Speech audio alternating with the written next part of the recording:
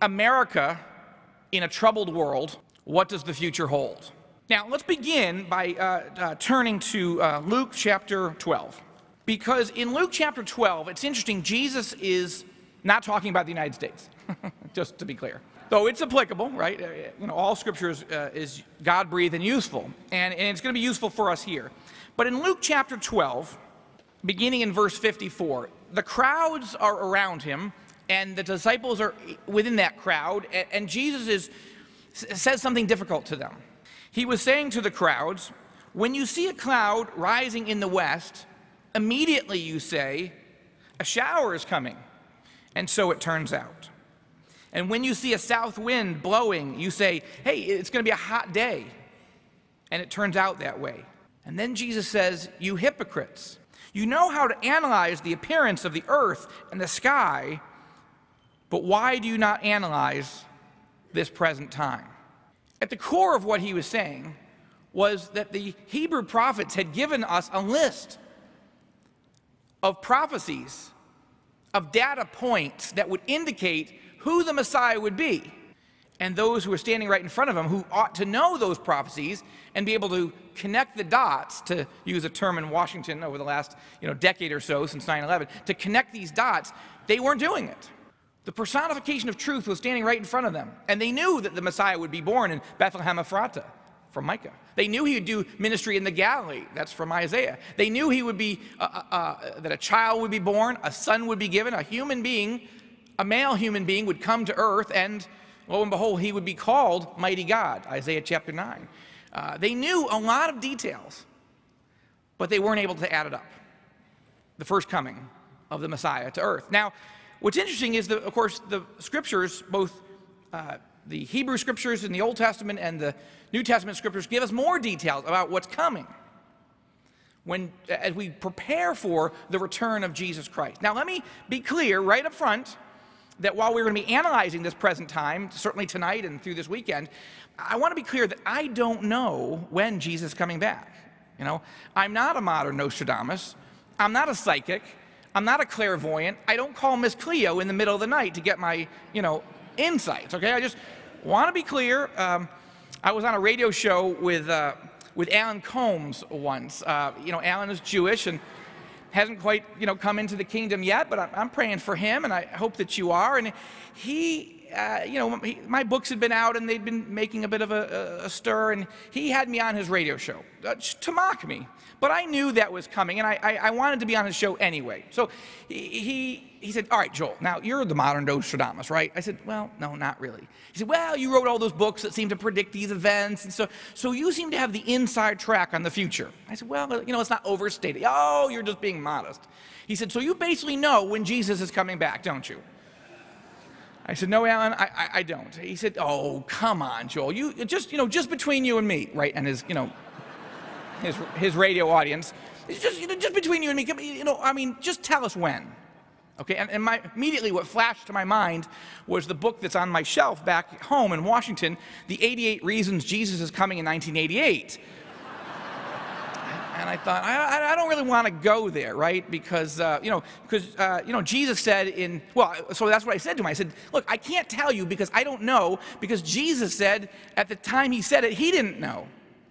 He said that it's going to be like the days of Noah, but no one knows the day or hour. It's going to be like the days of Noah. Noah knew something bad was coming, knew God's hand was going to be going to intercede in the events of humanity in a cataclysmic and dramatic way, that there was going to be a way of salvation, but Noah didn't know exactly when rain was coming. In fact, rain had never happened in the Bible thus far. So I said, hey, I don't know.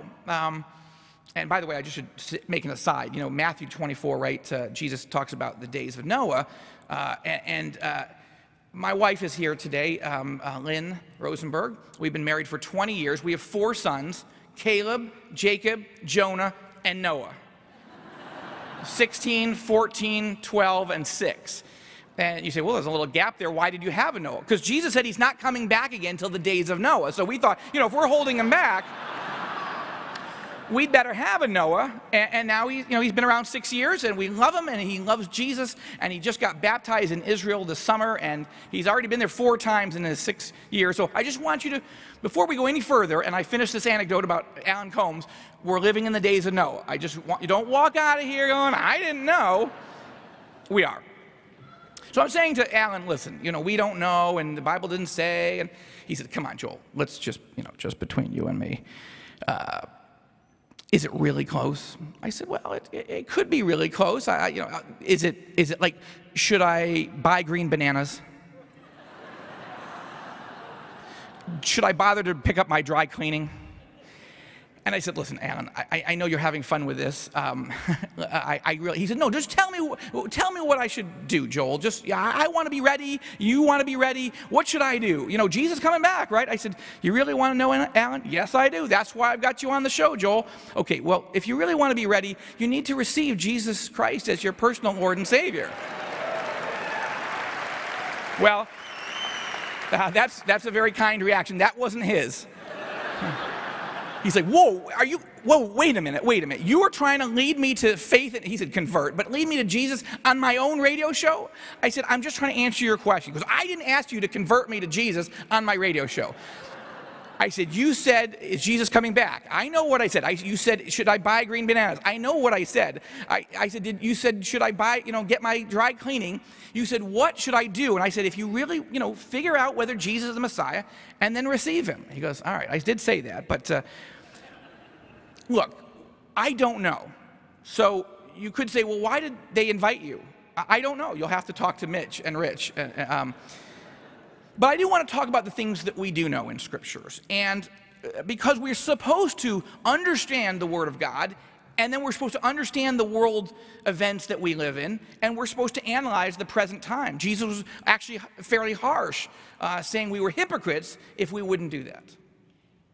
And that's really the purpose of the conference. Now, in the book Epicenter, my nonfiction book, the first one, I wrote about 3 lenses that if we only look at events in the world, and particularly in the Middle East, through geopolitical lenses or economic lenses, we can't really see in 3 dimensions.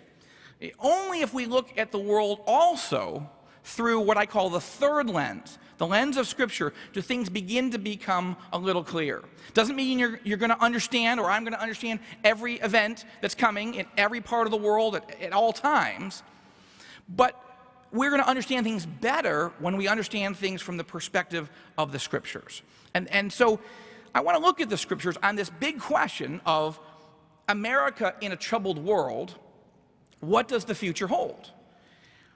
Now, let's look at several references that I think can apply to the United States that are in the positive, okay?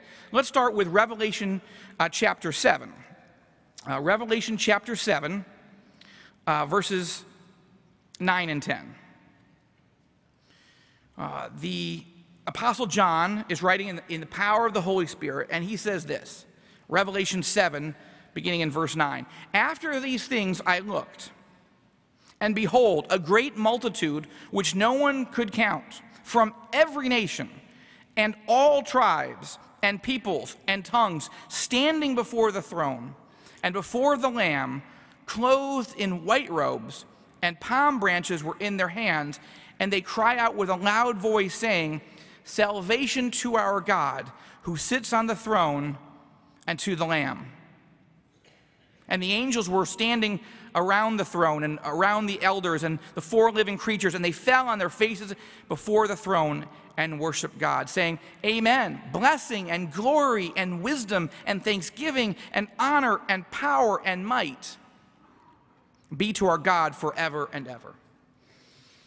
When we think about America in a troubled world and what does our future hold, I believe there's going to be a lot of Americans who are in heaven standing and then bowing before the throne of God, worshiping Jesus Christ. And it is our heart, our mission, each one of us, to make sure that nobody gets left behind, as it were, that nobody misses that opportunity to hear the gospel and respond to the gospel. We can't be responsible for convincing people.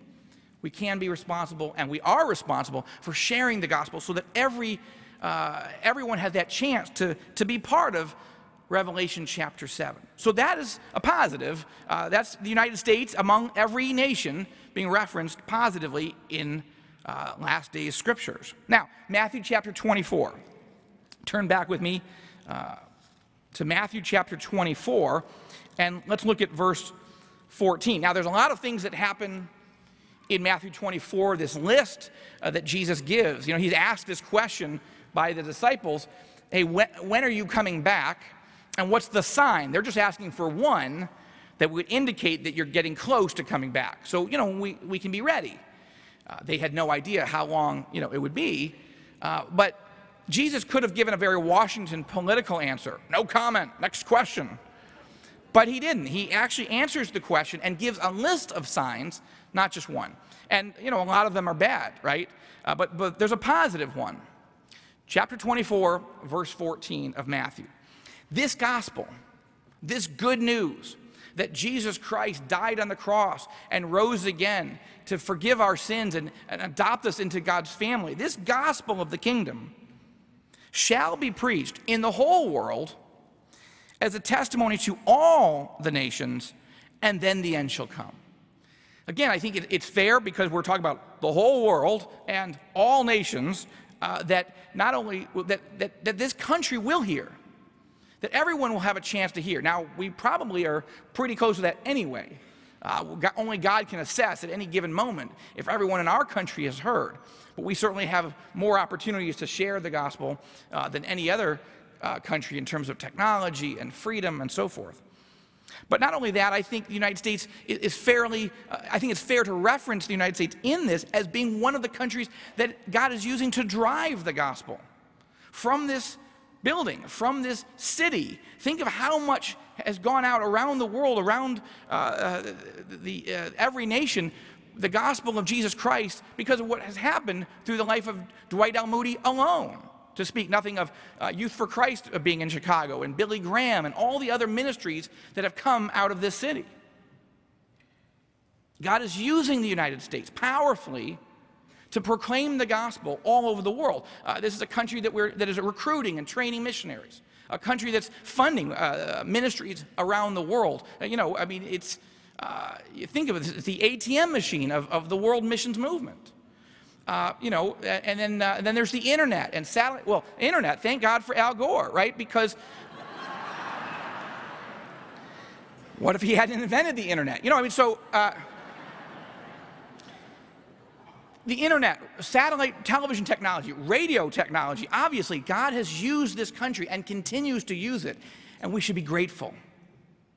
We should be grateful, and we should be prayerful that the Lord is merciful and allows us to continue to be a country smack dab in the middle of Matthew 24:14, to helping fulfill that verse. Because only then, when everyone on the planet has had a chance to see and hear and understand, process, and make a decision about Jesus Christ, then Jesus will come back. So those are two of the positive references. Now, you know, we have to look at the flip side as well. Staying here in Matthew 24 for a moment, there are going to be events that are happening all over the world that will be negative. Wars, rumors of wars, nations rising against nation, kingdom against kingdom. We've had 2 world wars in the last century, and the United States was at the center of both. Think of the persecution that has gone on around the world.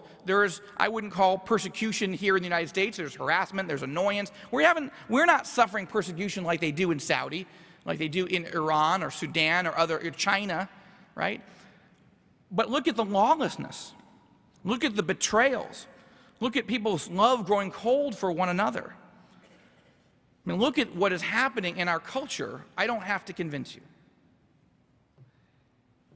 of how many of these negative signs that we would expect to happen in the last days are certainly happening in our country. Not ours alone, but we have to be sober about this, and I know that you are.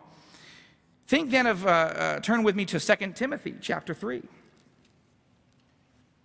2 Timothy chapter 3, the Apostle Paul, writing to his young disciple, who's of course pastoring a church in Ephesus, And Paul, looking down the corridors of time, speaking in the power of the Holy Spirit, says this, "But realize this," Timothy, he's talking to, and then to us, "that in the last days difficult times will come. For men will be lovers of self, lovers of money, boastful, arrogant, revilers, disobedient to parents, ungrateful, unholy, unloving, irreconcilable, malicious gossips, without self-control, brutal, haters of good, treacherous, reckless, conceited, lovers of pleasure rather than lovers of God." And he wasn't only referring to Congress. I mean, this is, these are national epidemics, right? I mean, this is not, I've been in Washington 20 years now, and it's, I grew up in upstate New York. I left Love Canal to go to the toxic, environment of Washington, D.C. But these things are not limited to, our capital and our political class. This is America, sadly. It's not all of America, but this is what we battle against, right? Holding to a form of godliness, although denying its power. This is the world that we live in. This is the country that we love, but not because of these things. We are watching the erosion of the church, the erosion of Judeo-Christian values and virtues. We are losing the culture. Now, the Bible says that we won't be alone, that this will be a worldwide epidemic, these things. And to be fair, we have to assess ourselves and say, when we think of America in a troubled world, what does the future hold? These are likely to get worse. Our job is to be salt. Our job is to be light. Our job is not to give up, not to fear, right? John chapter 14, Jesus said, "Let your heart not be troubled." I know you think that Sean Hannity came up with that, but that is actually Scripture. We're not supposed to be afraid. We're not supposed to be worried, oh, the Muslims are going to take over everything. Oh my gosh, the ACLU is going to destroy everything. Whatever your angle is, and you may not be wrong about these things, but the point is, we're not supposed to be afraid. We're not supposed to be on defense. Lovingly, confidently, boldly, courageously, we're supposed to be engaging our culture, or we're going to lose it. And we're in danger of losing it now. But there are no specific references to the United States in Scripture that I can find. I know people have referred various times and places, well, what about this eagle and what about that? I don't see it. Just from my own vantage point, I don't see the United States clearly in Scripture. Not obviously by name, but even countries that are not named by names that we would use today are referenced. And territories and regions are mentioned in the Bible. I don't see that when it comes to the United States. Europe is mentioned.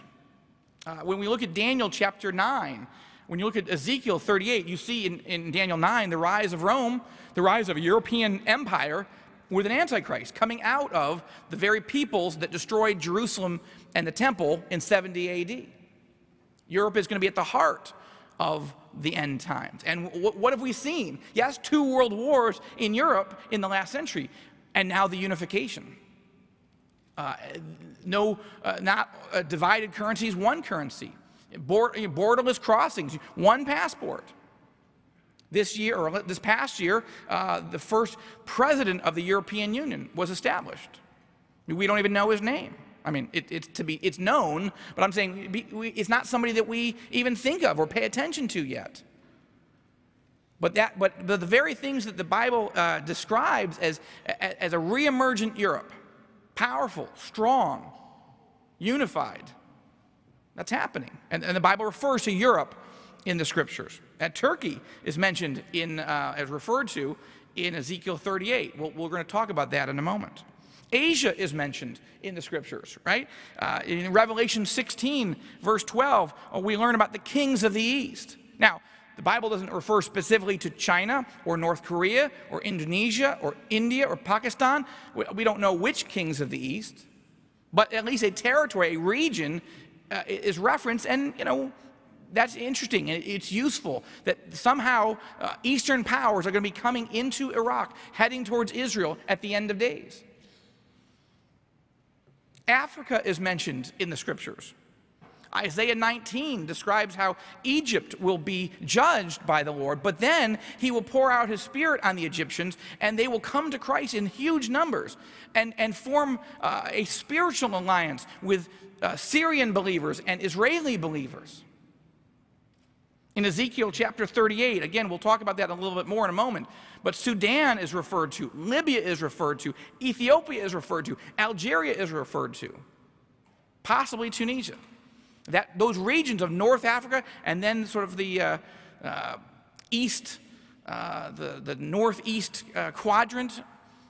It doesn't refer to southern Africa, sub-Saharan Africa in any detail, but Africa is referenced. Obviously, the Middle East is indicated as the epicenter. I mean, Ezekiel chapter 5, verse 5, God says he set Jerusalem at the center of the nations and put all the nations around her. So geographically, from God's perspective, Israel is the center, the epicenter of the world. Jerusalem is the epicenter of Israel, and the Temple Mount is the epicenter of Jerusalem. But of course, as you go through the scriptures, you see that in Ezekiel 36 and 37, 38 and 39, Israel is reborn as a country in the last days. In Revelation, the last country ever mentioned in the Bible is Israel. The last city ever mentioned in the Bible is Jerusalem. How many times is Jerusalem mentioned in the Quran? 0. It's mentioned more than 800 times in the Bible. And it's the last country, it's the last city mentioned. You think, how could Israel be the last country ever mentioned in the Bible and a major focal point of all the kings of the earth, all the nations of the earth, when for 1900 years, Israel didn't even exist? I mean, this is one of the things that people are like, you don't actually believe the Bible. You don't take it seriously, do you? You don't take it literally, do you? You don't actually believe Israel will be the focal point of all human attention at the end of time. It doesn't even exist. The Jews are scattered all over the world. They're not coming back, brother. And this was said for 1900 years, and it wasn't just said by pagans, it was said by the church. And look, I have compassion and sympathy for replacement theologians pre-1948, and I'll tell you why. I'm not kidding. I mean, 500 years go by after the destruction of Jerusalem and the temple in 70 AD. 500 years go by, and you think, okay, when is Ezekiel's prophecies kind of come true, and Israel will be reborn, and Jews will come back and rebuild the ancient ruins and make the deserts bloom, and 500 years go by, nothing.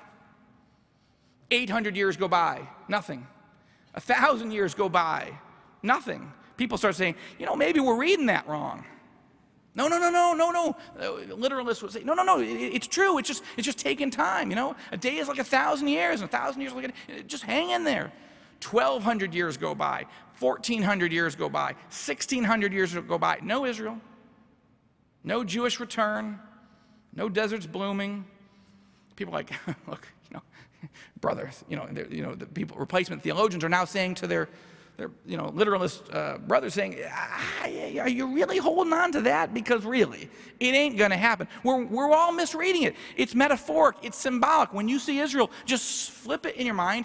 It means church. 1,600 years, 1,700 years, 1,800 years go by, 1,900 years go by. People are like, all right, that's it. I mean, the last literalists are like,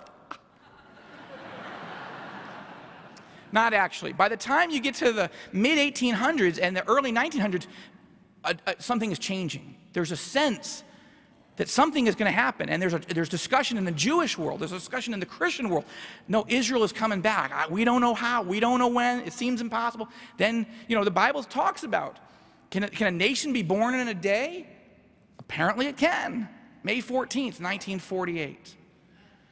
So when replacement theologians today look back in the centuries and say, well, this church father said that in 900, and this church father said it in 1300. Look, I understand that. It seemed impossible from their vantage point. I'm sympathetic with that.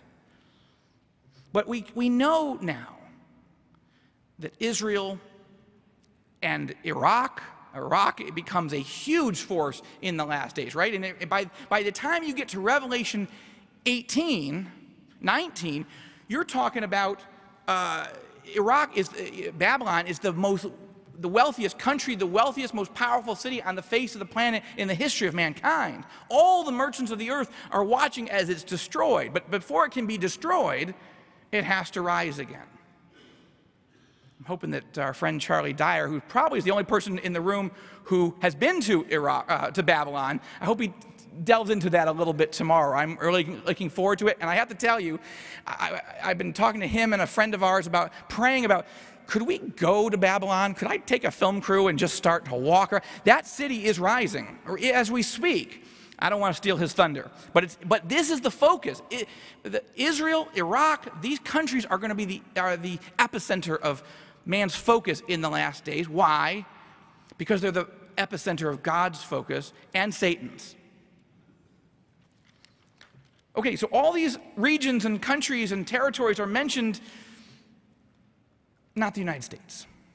Now, it's conspicuous in its absence because if you believe, as I do, that we are living in the last days. And, Peter was saying it was the last days 2,000 years ago. The Apostle John said it was the last hour. It's above my pay grade. Why? He said, I don't understand that, but I don't understand, okay. But if we were living the last days and the last hour 2,000 years ago, are we in the last micro milliseconds? Right? That's important to know. But the United States is conspicuous in our absence in the text. You don't see the kings of the West coming in to do anything, really. So there's not a reference like that. So people often ask me, this is the number one question that I get asked when I travel around the country and around the world. I probably get asked it more outside the United States than in, but a lot inside. And people say, Joel, well, the two most often questions, one is, how can you be Jewish and believe in Jesus? And the second one is, what happens to the United States? Aren't we in end times prophecy? And I don't see it. So the question is, what people are really asking is, Joel, if you're right that we're living in the last days right now, and the United States is the wealthiest, most powerful country on the face of the planet in the history of mankind, why are we not a player? Why are we not a game changer, a significant factor, or even a footnote in the events of the last days? Aside from, references like, the gospel being preached to the whole world and us thinking, well, the United States is being used by God like that. But in terms of some direct reference, how is that possible? What happens to us? And the answer is, I don't know. I don't know because the text doesn't tell us. And it's very important. I urge you, any of you that write about, think about, teach about, have conversations about Bible prophecy, please, we need to be careful. If the text doesn't tell us, let's just tell people, I don't know. That's an important phrase. In fact, maybe we could all say it once. On the count of three. 1, 2, 3. I don't know. When you talk about Bible prophecy, there's a temptation to think, people think I know a lot about prophecy, so I'm just going to say, yeah, absolutely, I know that. Yes, thank you, sir. Appreciate the question. I've, of course, got the best answer in the world. We have to be careful. If the text tells us, great, we teach what the text tells us. If the text doesn't tell us, God didn't want us to know yet. So we can speculate, but we have to be clear that's what we're doing. Okay, so that's what I'm about to do. I don't know what happened to the United States, but here's some possibilities. Financial collapse. The United States implodes economically. It's interesting, just a few weeks ago, the chairman of the Joint Chiefs of Staff, Admiral Mike Mullen, was asked during a forum, what's the number one security threat that we face as the United States? And you might have expected him to say Al-Qaeda or Iran's nuclear program or what have you. He said the number one threat to the United States is our debt. He's absolutely right, and I don't think that needs a lot of elaboration at this moment. We are drowning, and it seems difficult to imagine how anybody could fix it. God could do it, but right now we are drowning, and it's hard to see a way forward. So that's one possibility. Not that the United States doesn't exist as we move deeper into the last days, but that we're incapacitated, that we're unable to engage in the events of the last days militarily or any other way because we can't afford it. A second possibility would be a decapitating terrorist attack, something that took out our national government and made it impossible for us to make decisions at a moment where other world leaders were beginning to move. Another possibility, of course, would be a biological, chemical, or nuclear attack on our country, any part of our country, but particular the major economic, military, and political centers of our national life that would just render us incapable of making decisions and projecting force outward. Obviously, one of the scenarios would be natural disasters, earthquakes, hurricanes, all kinds of other natural disasters, which the Bible says to expect. Major earthquakes and natural disasters in the last days.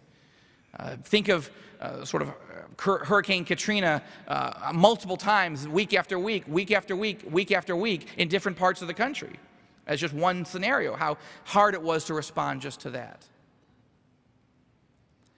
Another possibility of what happens to us, which makes us incapable of responding and engaging in world events, particularly in the epicenter in the last days, would of course be the rapture. Think of how our economy and our national life was affected when we lost nearly 3,000 Americans on September 11th, 2001. Imagine losing 20 million believers in a blink of an eye, or 50, or 60, or 100 million. I can't be the arbiter of who God has decided, yes, has in fact received Jesus Christ as their personal Lord and Savior. But let's say it's 100 million people, 1 in 3. You think you've got a foreclosure problem now. The country would be incapacitated. You can't recover, and you certainly couldn't recover rapidly. The other possibility, and there's many others, I'll just mention one other for tonight, and that would be a weak leadership that squanders our global influence and our moral authority, or becomes isolationist or reclusive. This is another threat. It's not that all these others are about the United States being unable to project force and engage in the events of the last days. This would be an unwillingness to do so. So that's sobering. I don't know which or any of these things are going to happen in what order. I mean, one of them I do believe the rapture will happen. Don't ask me when. This is the part I can't answer. But the rest of these all seem like likely possibilities. I don't want to say they're probabilities, but you make the call. You assess it. You need to analyze these present times. Yeah, okay, turn on WGN and check out the 10 minutes of Doppler weather radar and all kinds of stuff. I mean, honestly, all the millions of dollars that are spent on weather forecasting, not just in Chicago, but all the different places that you live. I mean, shouldn't they basically just say, look, tomorrow will be a mixture of clouds and sunshine with a 40% chance of precipitation? That's not being overly pessimistic. It could go either way. That would basically cover it, right? Do you really know? I mean, I'm telling my boys, our oldest, Caleb, is 16. I say, look, if you're not entirely sure what you want to do with your life, become a weatherman. It doesn't matter what you say. You'll have a job. People know you don't really know, and but they watch anyway. He hasn't quite accepted that idea, but I'm telling him, yeah, it's worth thinking about. Look, we spend a lot of time thinking about what tomorrow's weather will be when we don't really know. Are we analyzing the world that we live in, the trajectory of events, positive and negative, and where the United States fits in it, and how these different factors would entirely change our lives?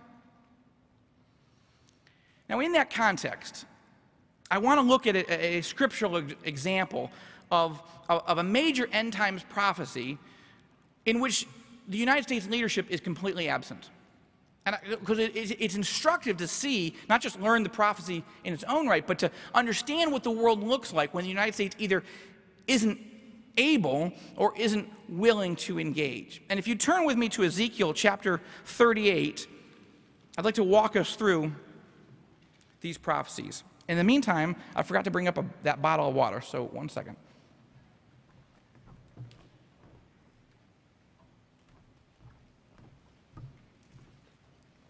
Ezekiel chapter 38 and 39.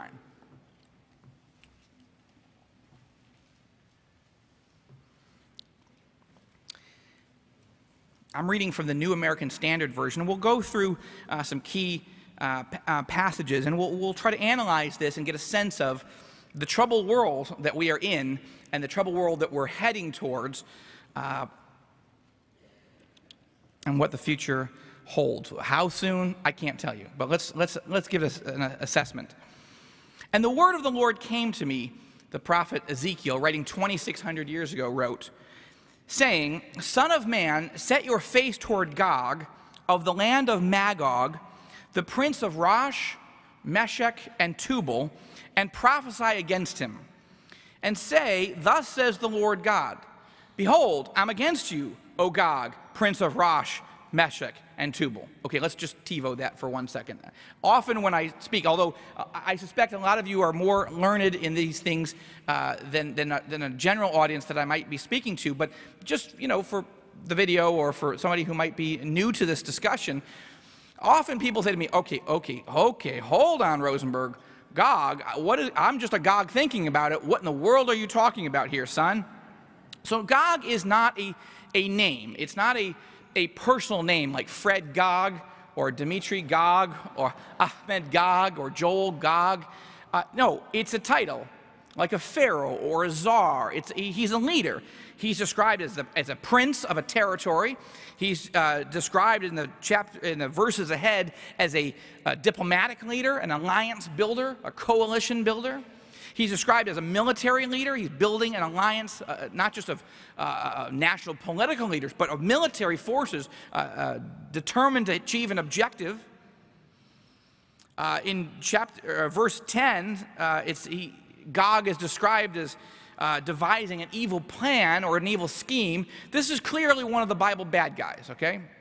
So this leader comes from this territory called Magog. And most people say, that's not helping me any. Yeah, I understand. Now, in my book, Epicenter, I break down these ancient names.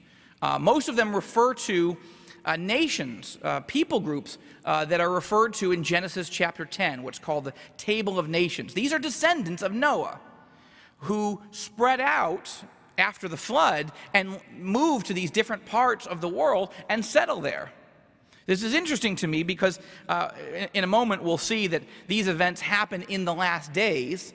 That's what Ezekiel says. In the last days these events will happen. And these are descendants of Noah. So it ties together with Jesus saying in Matthew 24 that he's not coming back again until the days of Noah. And since our little Noah's around, again, I just want to reinforce to you that if you remember nothing else, remember you're living in the days of Noah. Now, in my book, I break down the historical detective work that you need to do to try to discern and decipher what these ancient names refer to. But when you do the homework, and I won't go through all those details tonight, but when you do that homework, you come to the conclusion, I did, and I think it's a compelling case, that you're talking about Russia and the former Soviet republics. We know that the Magogites, Flavius Josephus tells us 2,000 years ago in his famous book, The Antiquities of the Jews, Josephus wrote that the Magogites are the people whom the Greeks called Scythians. Now, the Scythians, we know historically, moved from the Middle East as a people group, and they settled north of the Black Sea, north of the Caspian Sea, in what we now call Russia and the former Soviet republic. So that's just one piece of evidence among many. There's another one that I will mention because it's in the text. If you look at Ezekiel, 38 verse 15, it's talking about Gog and his forces will eventually come from the remotest parts of the north. If you look down in chapter 39, verse 2, it says, Gog will come from the remotest parts of the north against the mountains of Israel. Others will say from the farthermost parts of the north. Well, if you take a map and you look at Israel and you go due north, as far north as you can possibly go, where are you? You're in Russia. If you go any further north, you're going south and you're in Canada. So my Canadian friends are very happy that that's south. That can't be the territory of Magog, okay? Those are a few of the examples, and there are numerous others that I write about in the book. You can get it from the library. I'm not pitching it. I'm just saying if it's useful to you. Now, what's going to happen is this leader of Russia, this dictator, this evil leader, is going to emerge. Now, he's going to build this military, political, economic alliance with a group of countries to come against the mountains of Israel, to come against the people of Israel. These countries are mentioned. In verse 5, we see the first nation mentioned as an ally of Russia will be Persia. Well, that's an easy one to decipher because until 1935, Persia was the official legal name of the country that we now know as Iran. Now, any of you that have been tracking events in recent years will know that Russia and Iran haven't had an alliance in 2,600 years since Ezekiel wrote that until the last decade or so. And it's accelerated at a point where this Iranian nuclear reactor in Bushehr, right on the Persian Gulf, the one that has now been delayed because a mysterious computer virus seems to have wormed its way into the computer systems and has slowed down the ability of this Russian-built, Russian-engineered, Russian-established nuclear reactor to enrich uranium for the Iranians, who even the IAEA, the UN nuclear watchdog agency, says is heading towards building nuclear weapons. The Russians are building this system, and yet this is just one more of many examples of how Russia and Iran have formed an alliance that they have never had in human history. The next country mentioned in your Bibles, it might say Ethiopia, but the Hebrew word there is Cush, which refers to the upper Nile region, which in the geography of Africa means south of Egypt, in what we now know mostly as Sudan, though it may also involve Ethiopia. Sudan is really the heart of the territory that's Cush, and Sudan is a country that has a very close alliance right now with Russia and Iran. In fact, a few years ago, when Iranian President Mahmoud Ahmadinejad decided, where would I give a speech to call the Israelis sons of Satan? Oh, I'll go to Khartoum, the capital of Sudan. Perfect. And that's where he gave that speech. And it's interesting because Iran and Sudan have a very close strategic, military, terrorist relationship today, but historically that was not the case. The Iranians are Persians ethnically, the Sudanese are Arabs and Africans. The Sudanese are Sunnis, those who are Muslims, and the Iranians are Shias. So just, and geographically they're separated by the entire Arabian Peninsula. This is not two countries historically you would have sat next to each other in the Bible and say, yeah, they're going to be a key strategic military alliance tied in with Russia against Israel in the end of days. But that's where we are today. Now, do any of these things so far give us conclusive evidence that these events of what's known as the War of Gog and Magog, that they're going to happen in our lifetime? Is it conclusive? No, it's not conclusive. It's curious, I think it's fair to say. And let's continue analyzing it. The next nation mentioned is Put. Now, where do we put Put? Josephus tells us that Put is ancient Libyos, what we now know as the modern state of Libya, though ancient Libyos was a larger geographic territory than current modern-day Libya. So it also seems to include Algeria and possibly Tunisia. Doesn't seem to extend as far as Morocco. And absent from this text, both in Ezekiel 38 and 39, absent from this text is any evidence of Iraq or any evidence of Egypt. Now, those two are interesting in their absence because, Israel has been at war and hostile with Egypt and vice versa, going back to Charlton Heston taking on Yul Brynner. I mean, this goes way back. And who was leading the charge against the nation-state of Israel in 1948, 1956, 1967, 1973? Egypt. Prior to 1973, I would say prior to 1979, when Egypt signed a historic peace treaty with Israel at Camp David, this prophecy couldn't have happened. because Egypt would have been at the front of the line to attack Israel at any other point historically prior to this. Iraq is not mentioned in this list. Iraq, I mean, when Saddam Hussein was in power, he not only attacked Israel, he fired 39 Scud missiles at Israel in the 1991 Gulf War. I mean, he threatened to destroy half of Israel with chemical weapons. Saddam Hussein hated the Israelis and made it obviously very clear and attacked them when he could. Saddam Hussein used to pay Palestinian families $25,000 if they would send their children to become suicide bombers and kill Israelis. So Saddam Hussein couldn't have been on the planet for Ezekiel 38 and 39 to happen.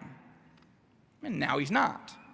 We're in an interesting window where Egypt has a treaty with Israel and even a working relationship. Hosni Mubarak, the president of Egypt, has an actually relatively reasonable working relationship with my old boss, Israeli Prime Minister Benjamin Netanyahu. I worked for him 10 years ago on his comeback campaign, didn't help him go anywhere, so I don't want to overstate my role with him, but I'm just saying Netanyahu and Mubarak are working quite closely right now on the peace process with the Israelis and the Palestinians. It's interesting, and the Iraqis have a rudimentary democracy. I've been to Iraq 4 times in recent years, and it's gotten more peaceful, more prosperous, more stable every time I've gone. How long will that last? We know from a revelation that Iraq emerges into be the global evil superpower. But we're in a window where they have no ability to project force outside their borders. How long will that window last, where Egypt has a treaty with Israel and Iraq is not a factor because neither of them engage in this battle? And look, it's not like God said, oh gosh, I totally forgot to put Egypt in there, or Iraq, oh my gosh. Now Iraq, of course, is never mentioned in the Bible. It's Babylon, Babylonia, Babel, Mesopotamia, Shinar. I mean, there's all kinds of Chaldea. There's all kinds of Bible names for Iraq. God doesn't use any of them.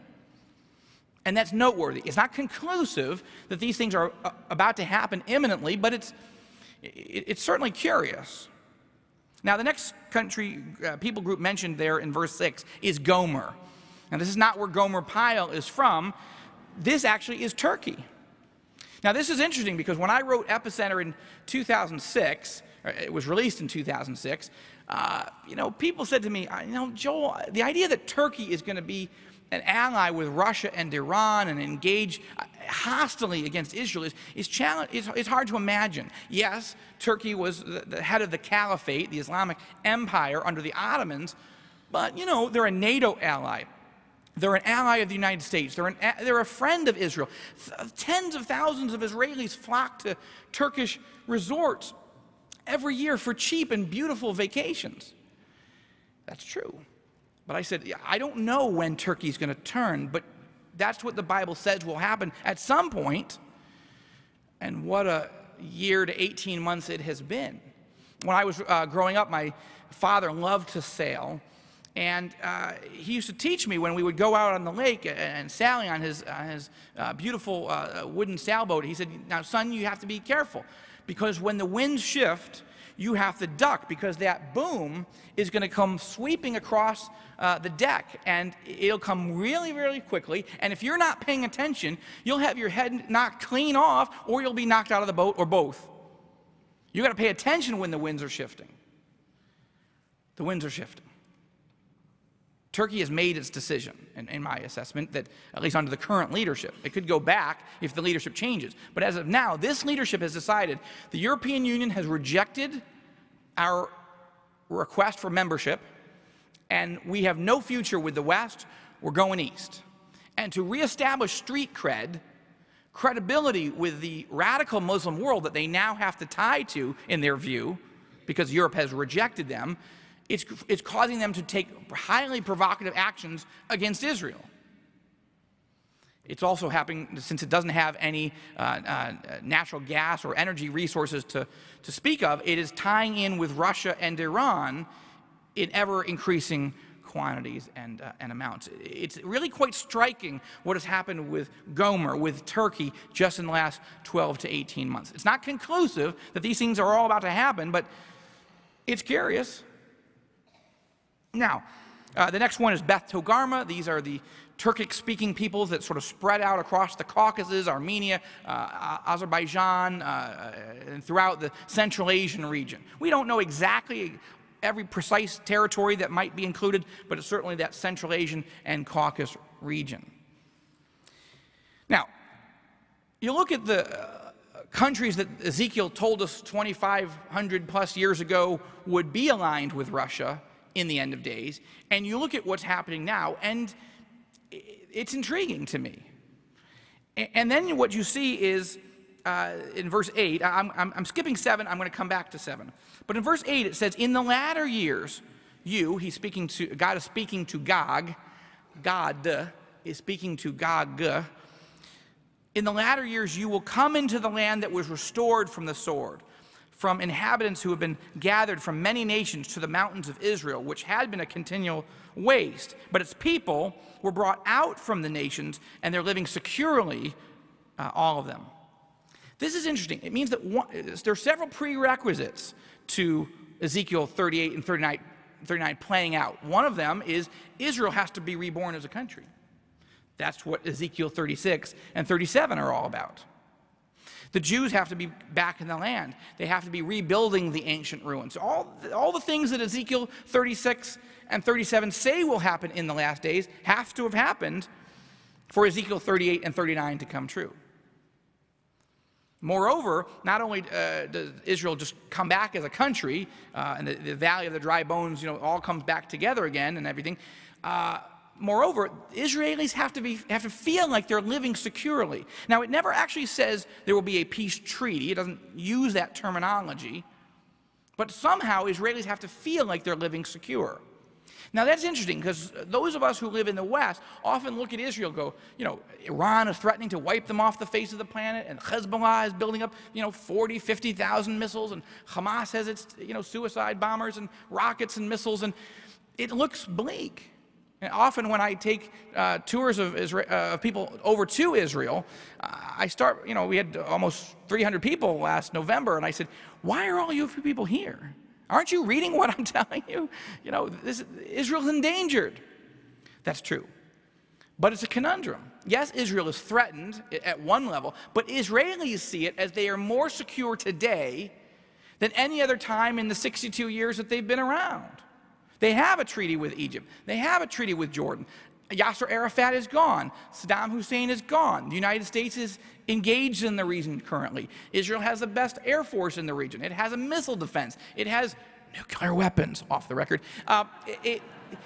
It has the strongest economy in the world right now, maybe aside from China, certainly in the Western world. It's growing faster than any country in the West. So from the Israeli perspective, they're like, yeah, we get it. People hate us. They want to annihilate us, yada, yada, yada. I mean, they're not saying yada, yada, yada, but it's not like, this is not new to them. What's new to them is in the context of people hating them and wanting to kill them and annihilate them, things are actually pretty good.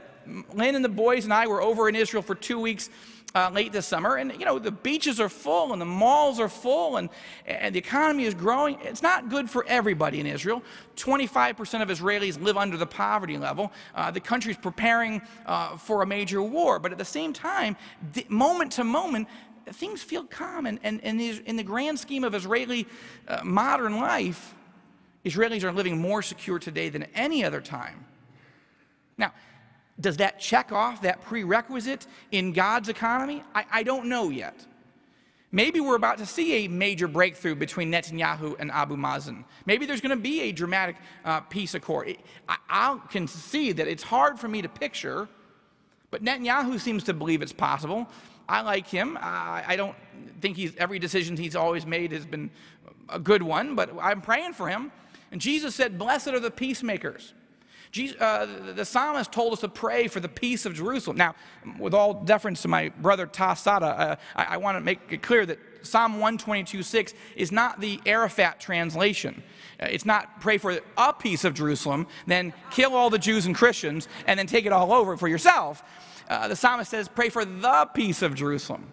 Let us not be cynical as followers of Jesus Christ. Let us not say, oh, the peace process will never do anything. I mean, we can be realistic and assess that it's going to be difficult.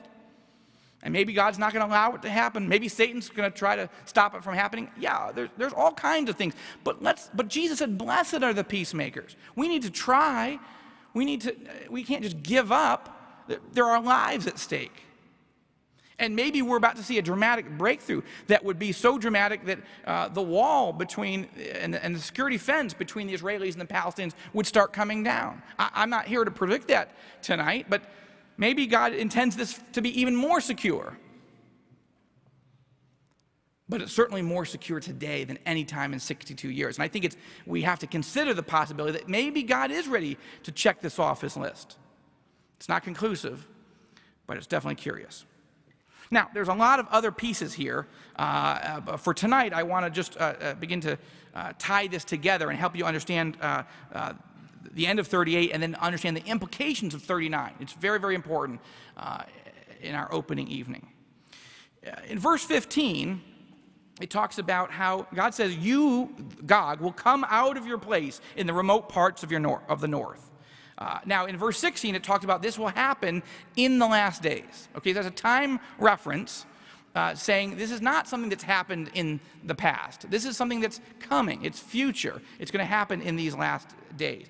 Now, verse 18, again, just for time's sake tonight, it will come about on that day when Gog, the Russian dictator, comes against the land of Israel, declares the Lord God, that my fury will mount up in my anger. In my zeal and in my blazing wrath, I declare that on that day there will be surely a great earthquake in the land of Israel. The fish of the sea, the birds of the heavens, the beasts of the field, all the creeping things that creep on the earth, and all the men who are on the face of the earth will shake at my presence. The mountains will be thrown down. The steep pathways will collapse. Every wall will fall to the ground. I will call for a sword against him, against Gog and his forces, on my mountains, declares the Lord God. Every man's sword will be against his brother. With pestilence, with diseases, and with blood I will enter into judgment with him. And I will rain on him and on his troops and on the many peoples who are with him, a torrential rain with hailstones, fire, and brimstone. I will magnify myself, sanctify myself, and make myself known in the sight of many nations, and they will know that I am the Lord.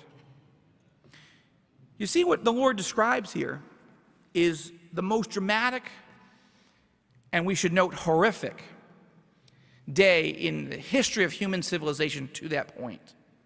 The events of Revelation and the tribulation will be actually far worse. But to this particular moment, when it happens, this will be the most dramatic and horrifying moment in all of human history. Fire will literally be falling from heaven on the enemy forces that try to attack Israel. Now, let me be clear, and you're going to see it in verse 39, chapter 39. Yes, God will intervene and protect Israel.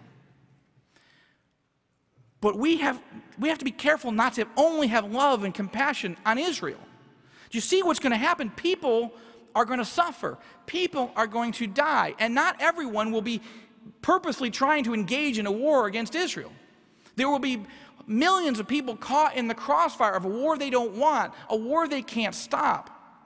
And we know from John 3:16, for God so loved the world, the entire world, that he gave his only begotten Son, that whosoever, a Netanyahu advisor like me, or a Yasser Arafat advisor like Tassad, whoever believes in him, in Jesus Christ, shall not perish, die and go to hell forever and ever and ever and ever with no way of escape, but shall have eternal life.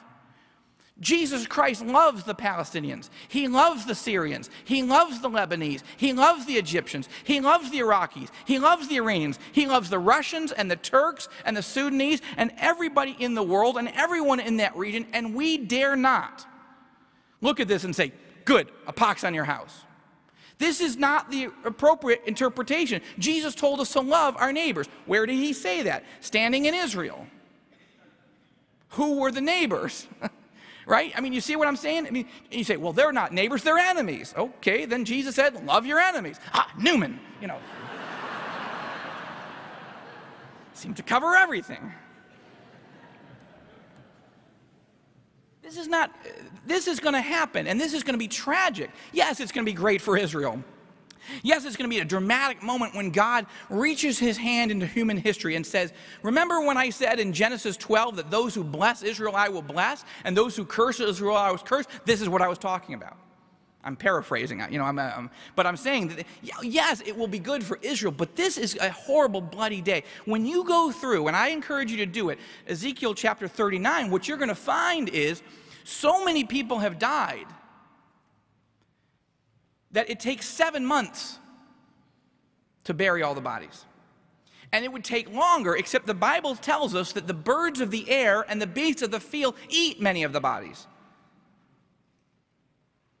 There is going to be so much destruction, so much chaos and carnage. The Bible also indicates that there will be an earthquake in the land of Israel. Now, does that mean every wall in Israel will fall? Or does it mean just every wall in the neighboring areas will fall? It will be, the effect of it will be worldwide.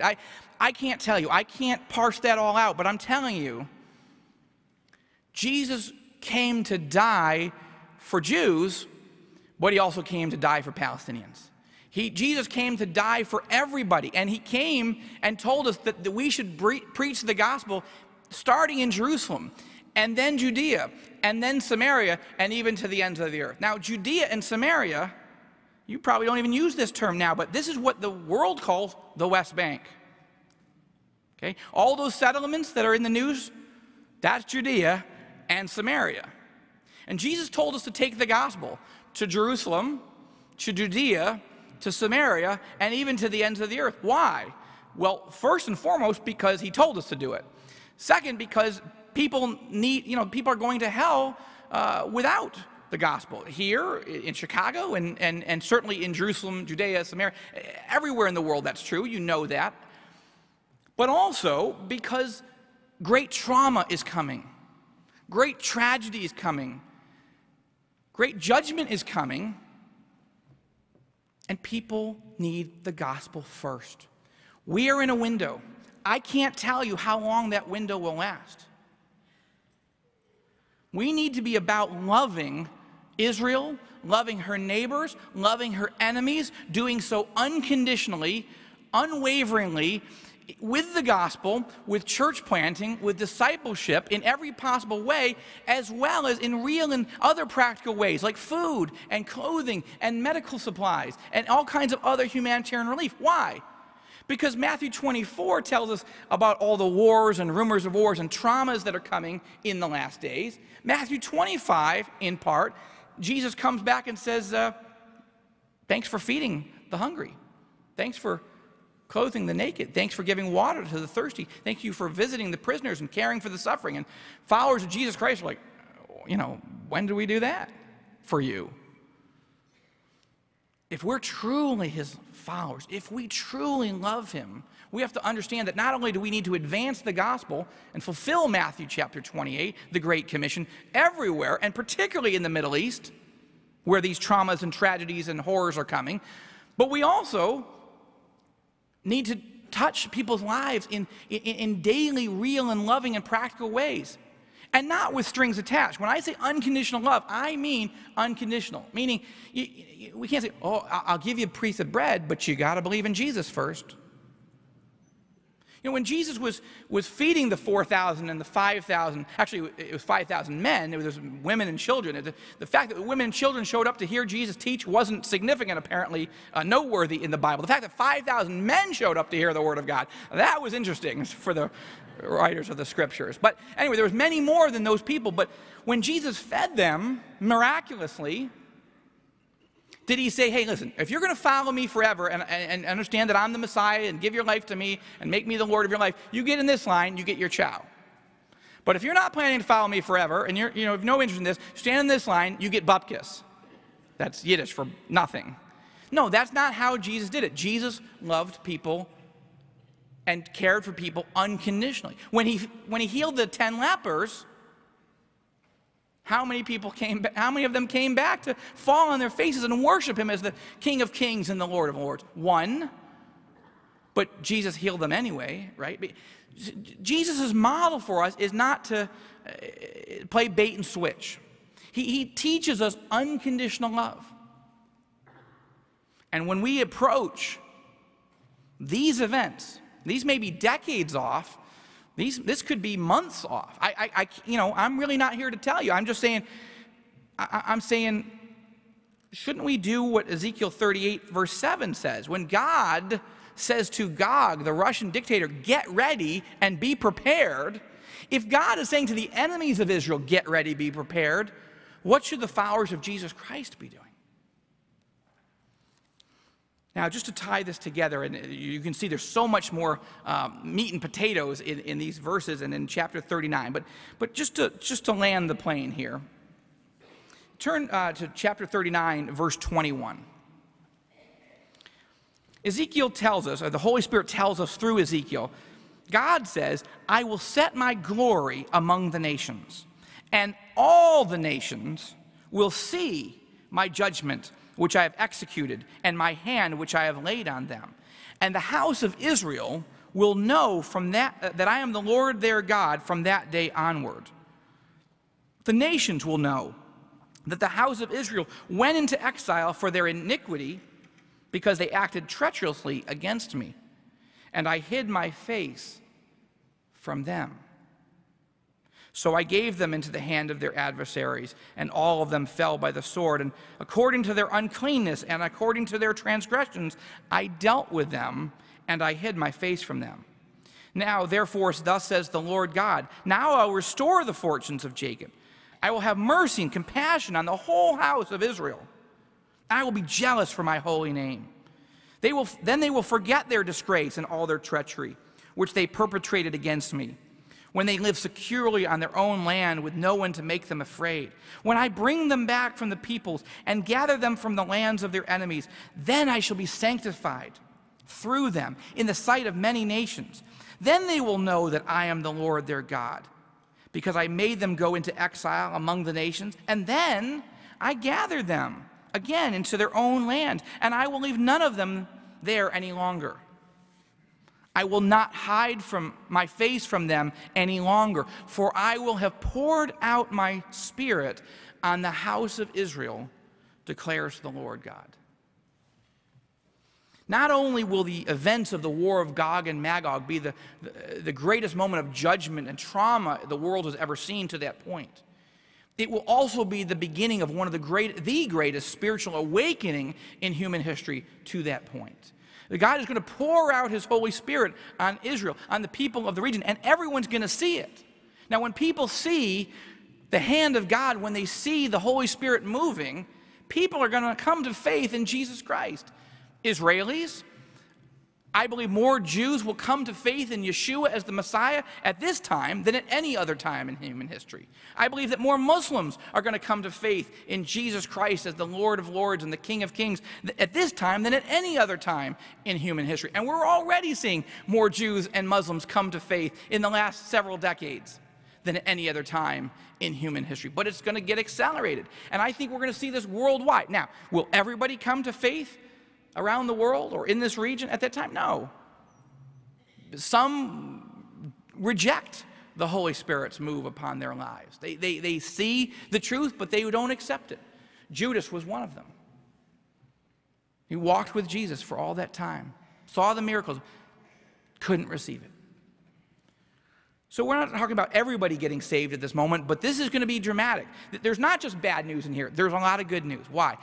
Because God uses trouble, financial, economic trouble, natural disasters, and certainly wars and terrorism and rumors of wars and all to shake us out of our lethargy, out of our cynicism, out of our laziness, out of our sense that any other ideology, religious system, anything else we're thinking of will save us, will give us peace.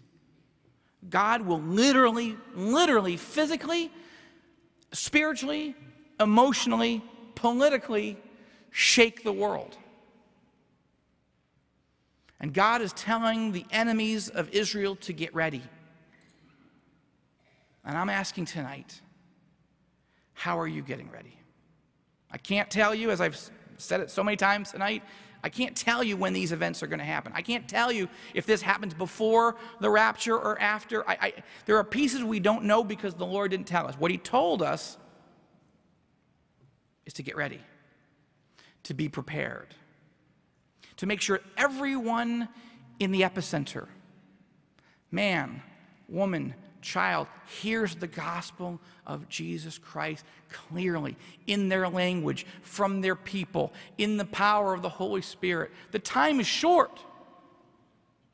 The work is enormous. Great fruit is happening, but it's not nearly enough when you look at what's coming. And the next war might not even be this prophetic war. It might just be a really, really bad geopolitical war. How many people will die and go to hell forever and ever because we did nothing? And not just the gospel in proclamation. We need to show the gospel of Jesus Christ to everyone in this region. We need to feed the poor. We need to care for the suffering. We need to visit prisoners. It's not enough just to proclaim, though it's not enough just to feed and care for prisoners and the suffering. It's the whole gospel for the whole world, right? This is the moment. This is the moment. Yes, America doesn't show up in these texts. You know, you will look in vain in these texts for any evidence of the United States coming to Israel's rescue. Until the last several years, and I'm not making this as a political point, I'm just as an observation, up until the last several years, it would have been hard to imagine the United States not responding militarily to defend Israel in a situation like this. But I think it's beginning to become more conceptually possible that the United States won't, for any of the reasons that I laid out earlier or ones that I haven't thought of or mentioned. The United States doesn't come to Israel's defense. And I think it's important as I close out this opening session tonight to note that our role has, as Americans, I'll speak for myself, my role in part needs to be to use my democratic freedoms and rights and responsibilities to try to persuade people in Washington to stand with Israel, to love Israel and love the Palestinians, and try to make peace and to bring justice to that part of the world. Not to choose one side or the other in terms of compassion, but certainly protecting Israel's right to have security and national defense while helping Palestinians have the ability to run their own lives day to day without the ability to make alliances that would destroy the nation of Israel. You know, I like what my old boss and to some degree mentor, Natan Sharansky, says. I want to give every Palestinian every human right possible and protect it for them except the right to destroy me. I think that's a good way to summarize it. So I believe our mission in part, aside from the gospel and humanitarian relief and all the ways of showing and sharing the love of Jesus Christ in the epicenter, that's the main role of the church. But I think also, as Americans, we should try to persuade our government to do the right thing, to not try to pressure the parties into making disastrous decisions. But we need to remember that God, while we pray for the Lord to change the heart of the king, and he can do it, but the Lord may say no to that answer. Why? Because he may be beginning to wean Israel off of the idol of the United States power. Now, I don't think it's our decision to make. I think if the Lord's going to do the weaning, let him do the weaning. I think we should, I believe we should try to persuade our government, our world leaders, our national leaders to keep Genesis 12 in mind. You want to stay on the blessing side of the line, not the cursing side of the line. We got enough problems with the #1 abortion industry in the world and the pornography industry of the world and our financial troubles and everything's owned by China. Look, we got enough troubles without throwing our lot against Israel at this moment. let's keep in mind not to let our hearts get troubled, not to get weary, not to get frightened when our government might decide to go the other direction. Why? Because God is in control. God is powerful, and God is going to create a scenario or allow a scenario in which no country will come to Israel's defense. Why? So that he can. Why does he wait to the last possible minute? Because he's a thriller writer. He has written the #1 bestseller of all time. And like the old, cowboy western with, black and white, no sound, when the damsel in distress is on the train track, all tied up, and the train, well, because you ain't hear that, but you can tell it's coming down. And the guy, and the hero is riding, and he's taking on all kinds of he's not supposed to get there till the last possible second and pull her off the train track as the train goes rushing through, because that's dramatic. God is the author and perfecter of our faith, and he's writing quite a script. And he gave us an advanced copy. He gave us a sneak preview of where he's headed. He's not giving us every detail. He's not throwing the game for us. How will we live differently? How will you live differently in light of what's happening now and what's coming? And as we close, I would like us to close in prayer. And then I think we're going to have a little bit more music, and Rich is going to tie things together here. And I appreciate your interest and your patience through this night. But I do want to, for my portion, I'd like to close in prayer, and we'll have a little bit more as we round off the evening. But let's close in prayer. And let me just say that if you've never made a decision to receive Jesus Christ as your Lord and Savior, that's the first thing you need to do to get ready and be prepared. You need to be ready for eternity.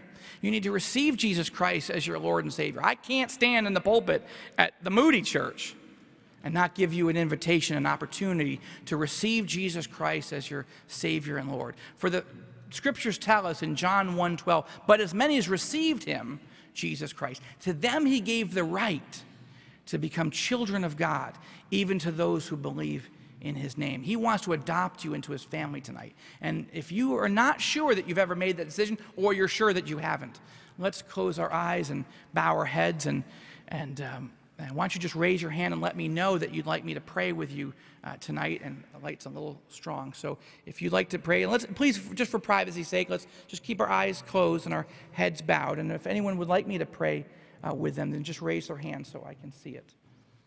Okay, I'm going to pray. And if you'd like to pray with me, just pray phrase by phrase in your heart if you're ready. Dear Father, I need you.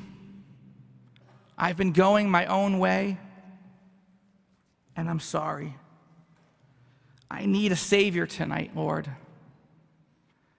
And I believe that you sent Jesus Christ to die on the cross, to pay the penalty for my sins. And I believe, Father, that you raised Christ from the dead to prove to me that he is the only way to get to you. And Lord Jesus, I receive you into my heart tonight by faith.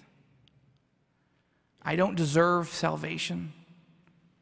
I know I can't buy it or earn it, but I receive your free gift tonight by faith.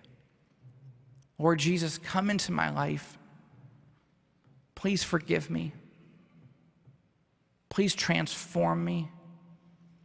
Please fill me with your Holy Spirit and make me your child tonight. And show me how to walk with you and serve you in these dramatic days. I pray these things in the name of my new Savior and Lord, Jesus Christ. And Lord, I pray for anyone that's made that decision and anyone who's processing the rest of this tonight. Lord, I pray you'd bless each person who's come to Moody Church tonight, who's maybe watching on video. Lord, bless them and help them process this. Help us be ready and prepared for your return and the events that may happen between now and then. We pray these things in the name of our great Savior and our Lord and our soon coming King, Jesus Christ. Amen. Thank you. God bless you.